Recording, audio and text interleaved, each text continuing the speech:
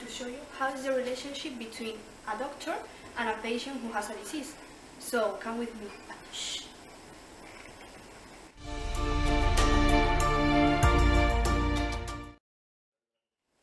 ¿Se puede, doctor? Buenos días, adelante. Pase, señora. ¿Qué tal? Bueno, señora, respecto a la analítica que le sacamos el otro día a la niña,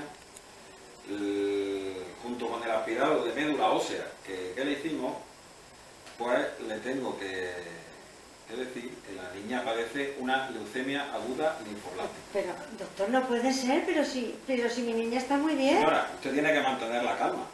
Este tipo de leucemia tiene buen pronóstico y se puede curar. ¿Estás seguro, doctor? ¿De verdad se va a curar? Estamos hablando de una leucemia aguda linfoblástica que en el caso de los niños tiene un pronóstico más que aceptable.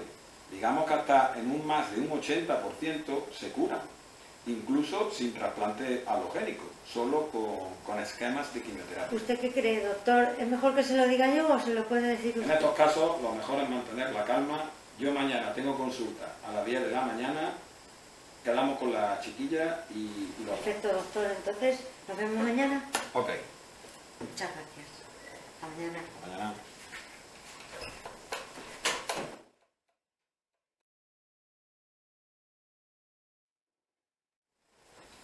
Adelante, adelante.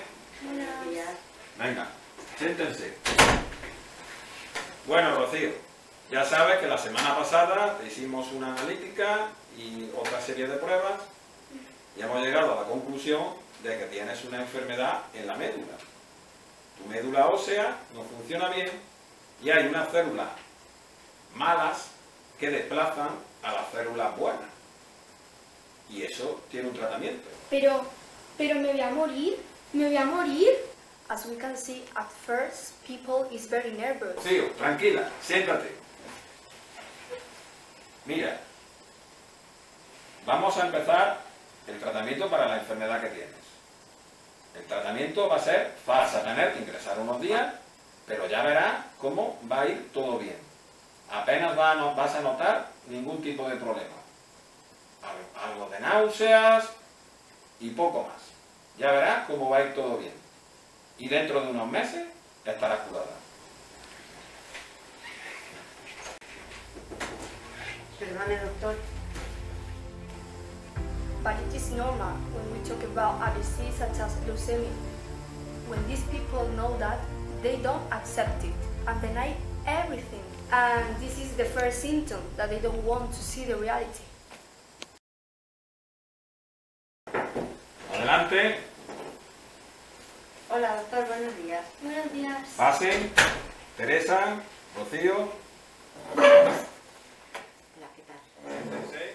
Tras las pruebas que te hicimos la semana pasada, que te practicamos un aspirado de médula ósea, hemos visto que la enfermedad ya está bien. La encuentra en remisión completa, el tratamiento ha sido efectivo y ya hemos finalizado. ¡Ay, qué bien! Muchas gracias, doctor, muchas Enhorabuena, gracias. Rocío. Muchas gracias. Enhorabuena. Finally, Adiós. it can be said that even the more serious problems, such as sharp leukemia, have a solution, thanks to the effort and daily struggle of the person.